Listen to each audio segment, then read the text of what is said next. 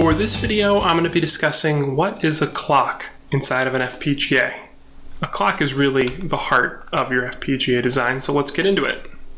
First of all, a clock. It's not like an analog clock or a digital clock. It's a square wave. Square wave that is a 50% duty cycle wave. 50% meaning it's got an equal number of on time as to off time. Half the time specifically it's on, half the time it's off. On being 1, off being 0. And the clock is really what drives your FPGA design. And I'll get into exactly why that is. But it determines how fast your FPGA can run. So, a high-end FPGA runs in the hundreds of megahertz, maybe like 200 megahertz is probably pretty quick, probably starting to push the limits of traditional FPGA design.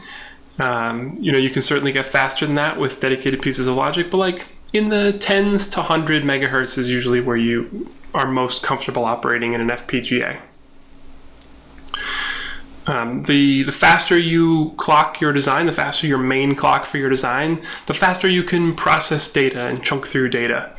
Some designs might require a really fast clock. It might require a lot of data to be processed. Other designs, you could run them at 100 hertz and it would probably be fine. So it really depends on what your requirements are, what you really need to do. And it's a complicated thing to suss out, but clocks in general drive all sequential logic in your design. An FPGA can either have combinational logic or sequential logic. Combinational logic is gates, AND gates, NAND gates, that's a good one, OR gates. Those are combinational pieces of circuits. Those don't require a clock. A lot of the time you can use a clock with those pieces of logic, but they're not required. But sequential logic does require a clock. So flip-flops, FFs there, RAMs, random access memories, ROMs, FIFOs, those all require a clock in order to work correctly. And just one thing to note is that you can have multiple clock domains in a single FPGA. I will say this now, but you don't need to have multiple clock domains, and if you're a beginner, I would recommend trying to avoid it as much as possible because it does make things more complicated.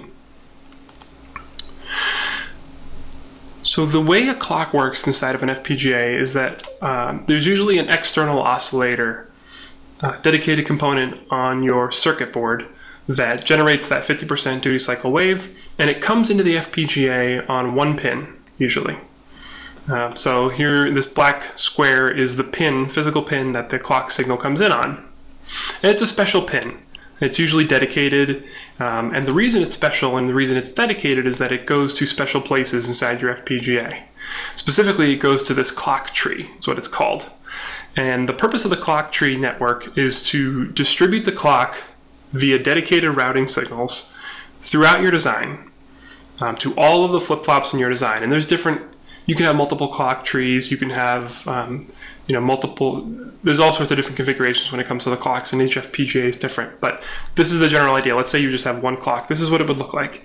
It would go to all of the clock inputs to all the flip-flops on your design. The little arrow is the clock input to a flip-flop. And if you don't know what a flip-flop is, just stop this video and go watch the video about flip-flops, because that's an extremely important thing to understand before you start getting into FPGA design as well. And the dedicated routing logic is used to minimize skew. Skew is the difference in time from when the clock arrives at one flip-flop to when it arrives at another flip-flop. You really want that clock pulse to arrive to all of the flip-flops in the entire FPGA at, if you could, the exact same time. You can't exactly get the exact same time, but you can get pretty good. The routing logic inside of FPGAs is good enough that it's almost instantaneous. It's almost the same time for all the flip-flops. And where it's not instantaneous, the tools will actually tell you, they'll take care of that. So you can tell the tools, I'm running at a 50 megahertz clock domain, and they'll be able to do, during the place and route process specifically, tell you if your FPGA design is going to meet timing. So it knows things about skew throughout your design. So you don't need to worry about that. But this is it. Your clock is what drives all your flip-flops. And that's really, the flip-flops are the workhorses of the FPGA. They make everything happen.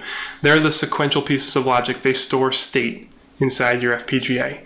And you can think of a clock as like this enormous gear that kind of turns every single flip-flop all at the same time. They all go ka-chunk, and they go to the next state. Ka-chunk, go to the next state. The rising edge is always what's used for the clock, almost always, 99.9% of the time. Use the rising edge of the clock to just chunk the flip-flop, make the flip-flop do the next thing, do the next thing, do the next thing. And the entire FPGA design, this is why FPGAs are different from processors, right? A processor is operating on one instruction at a time. It's doing it really fast, but it's only one thing at a time. In an FPGA, every single flip-flop is potentially changing its state on every single rising edge of the clock. The whole thing is just ka-chunk, ka-chunk, ka-chunk, chunking along, all in parallel. It's a completely different way of thinking about things, so it takes some time to get used to. I mentioned that you can have multiple clocks inside of an FPGA. I also mentioned that I don't recommend that for beginners, and a lot of the times beginners think that they need external multiple clocks. You don't often need multiple clocks. It's really unique circumstances where you might need multiple clocks. Usually you can pick one clock domain, 50 megahertz, or in the Go board it's a 25 megahertz clock. And you can run tons of stuff off that. You can run the UART, you can run the SPI off that, a lot of external things, a VGA, you can run a lot of stuff off of one clock domain without having to worry about generating another clock domain. In general, it's usually external stuff that requires another clock domain. So for example, SDRAM, that's like DDR2, DDR3, that usually requires a dedicated clock domain. Any camera, so I've done some work with like night vision cameras, thermal cameras. I've done some work with visible cameras. Any of that stuff usually requires, the camera itself says like, I need this very specific clock frequency. And so you might need to generate that very specific clock frequency to make the camera run correctly. Or if you have a special sensor, maybe something special, some special external component. The whole point of it is that these are it's usually only needed for external stuff. You don't often need to generate a bunch of internal clocks just for the hell of it. Usually just pick one, stick to it. But if you do need an external clock, if you do need multiple clocks, your phase lock loop, or PLL, inside your FPGA is the place where you go to generate that. And the way, super high level, the way a PLL works is it takes in a reference clock, whatever clock you have, 50 megahertz, let's say, and it'll actually spin it up and generate some really high frequency, like in the gigahertz range, hundreds of megahertz, if not gigahertz, and then it will actually tap off that and divide it down to whatever clock you need. So you can get totally arbitrary clock frequencies based on a 50 megahertz input, for example. You can get like 67.26. You would never think that you could, but you can. It's pretty cool. And the PLL is where you do that. But in general, you really don't need multiple clocks. And this is a super common point for confusion for beginners.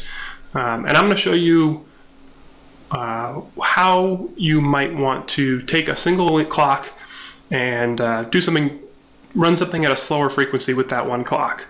So for example, let's say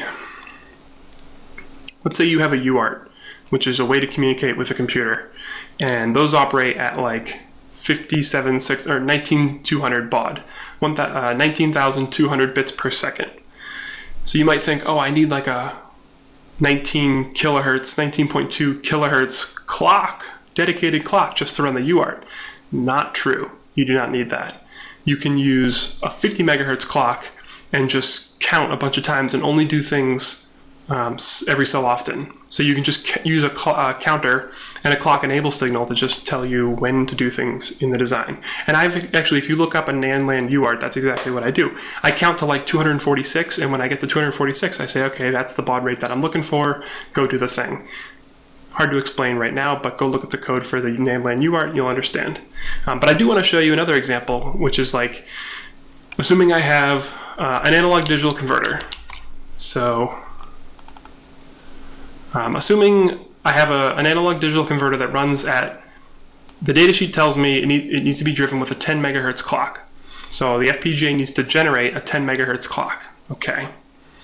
But the main input clock to my FPGA, let's assume it's 40 megahertz. So you might think, oh, I need to generate a new clock of 10 megahertz with like a PLL or something. You could do that, but you definitely do not need to do that. That's overkill in complexity for what you need to do. The best way to solve this here is to use your 40 megahertz clock and just do things every so often via a clock enable signal. So I'll go through some code here. So this is an ADC interface. It's made up. It's not real. But let's say I have an input clock at 40 megahertz and I want to generate, this is the 10 megahertz output clock here, ADC clock. I'm going to have a clock enable signal, which is going to be low by default, and a 2-bit clock count, and just some test signal here. And what I'm going to do is always at pause edge. This is Verilog, and sorry VHDL people if you guys haven't seen this before, but I think this is close to C, so you'll probably get the gist of it. Always at pause edge, I clock 40 megahertz, do this stuff. This is a always block. So I can assign the clock enable to 0 by default and just look at this clock count signal. And if it's equal to 0, I'm going to set the ADC clock to 0. Else, if it's equal to 2, I'm going to set it to 1. So this means that when clock count is 0 and 1, ADC clock is going to be low.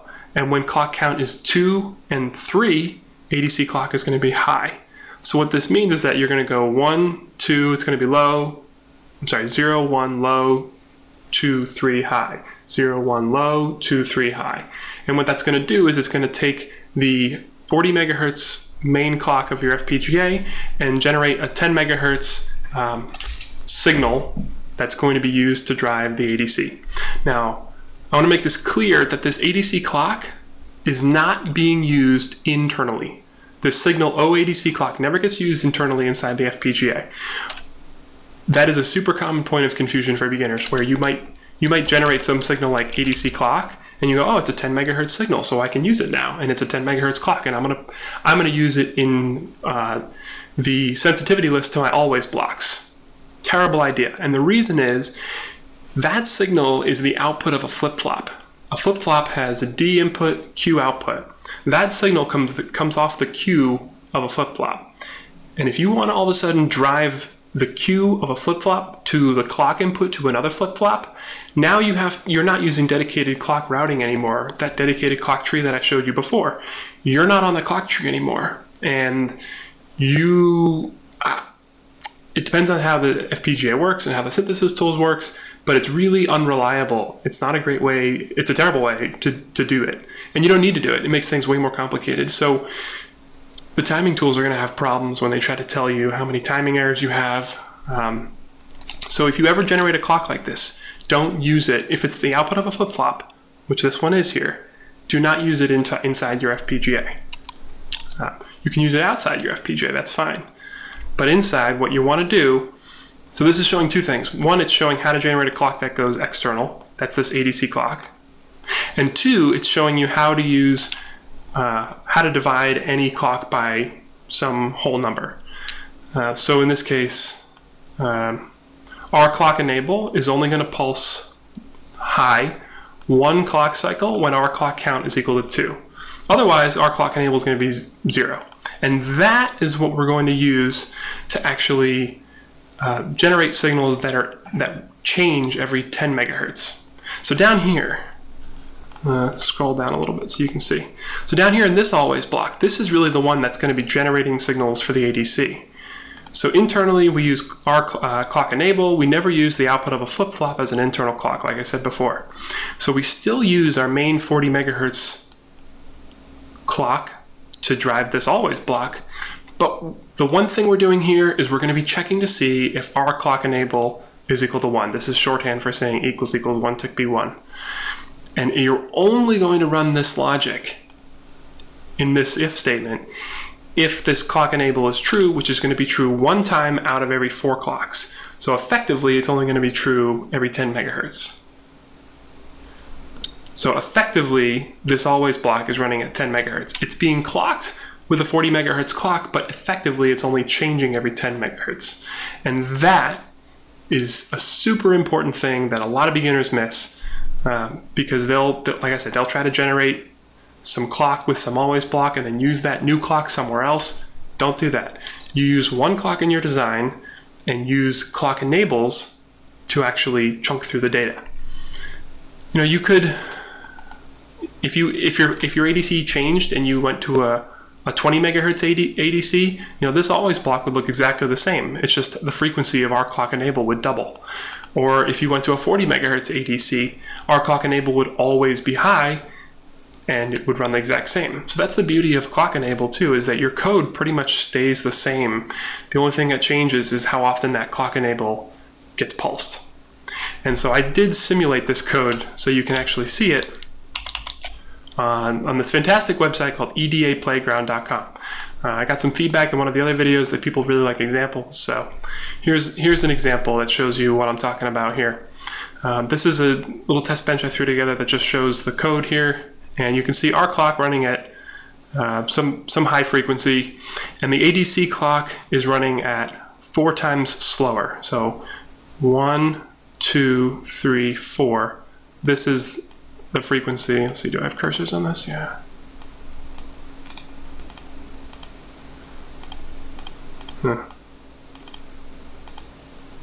So here is the beginning of an ADC clock period. Here's one half of here's the when the ADC clock is high. Here's when the ADC clock is low, and that's 4 clock cycles. So now I've effectively, that's the first half, divided the clock by 4 and sent it out to the ADC.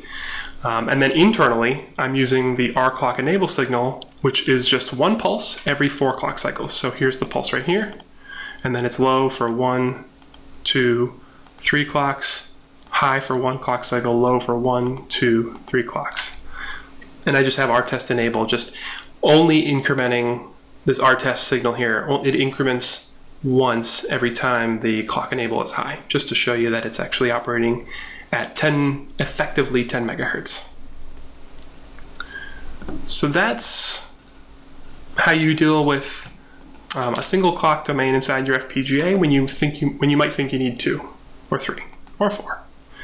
If you in fact do need multiple clock domains, and like I said, there are certainly ways when you need multiple clock domains. If you have any high-speed serial stuff, SerDes things, almost certainly you need another clock domain. Any memory interfaces that are high-speed memory interfaces, yes. And a lot of peripherals. If you have peripherals that require a super specific clock, then you probably need it. And you will, in almost all those situations that I just named, you will need to know how to cross clock domains effectively and very carefully. And crossing clock domains is a tricky subject, and it's not one that I think I can tag on this video. I did write an article about it. I think it goes into a pretty good amount of detail on how to cross clock domains inside of an FPGA. There's a few different scenarios if you're going from a slow domain to a fast domain, if you're going from a fast domain to a slow domain, if you're sending a lot of data back and forth between 2 clock domains. And there's different scenarios and there's different approaches for each one of those. So if you need to know how to do that, check out that link there, and I will put that in the description for the YouTube video as well. Oh, and I will also put the code on the EDA Playground that I showed you. I will put that in the bottom of the YouTube video as well, so you guys can check it out. It's publicly available. That's it for what is a clock inside of an FPGA. I hope that's been helpful for you guys. I really appreciate everybody's support. Again, the best way to support this YouTube channel and to keep me making these videos is to purchase yourself a NANLAN Go board if you haven't yet already done so. And for those of you who have, I really appreciate it. It's the best way to keep me going. So thank you.